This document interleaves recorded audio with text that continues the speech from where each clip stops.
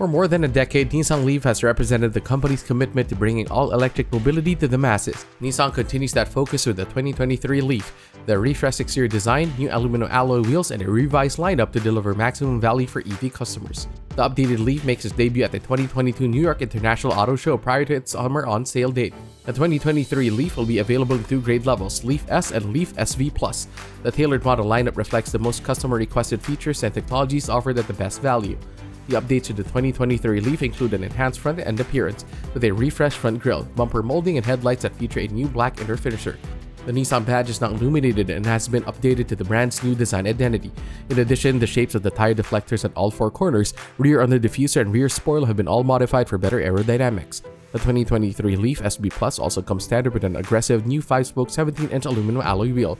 The 2023 Leaf S is equipped with a 40 kWh lithium-ion battery and a 110 kW electric motor that delivers 147 horsepower and 236 pounds-per-feet of torque.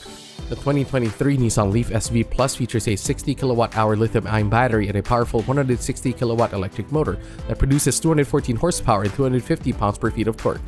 EPA range estimates for both models will be available closer to launch.